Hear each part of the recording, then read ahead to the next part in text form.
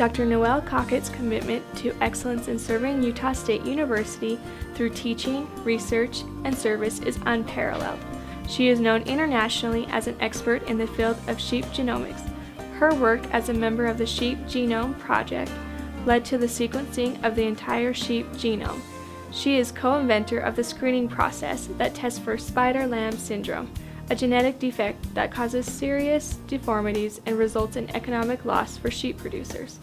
According to Dean Ken White, Noelle has a long and sustained record of excellence in agriculture research and extension during her faculty career in the College of Agriculture and Applied Sciences. She has maintained a level of output and impact that few can match.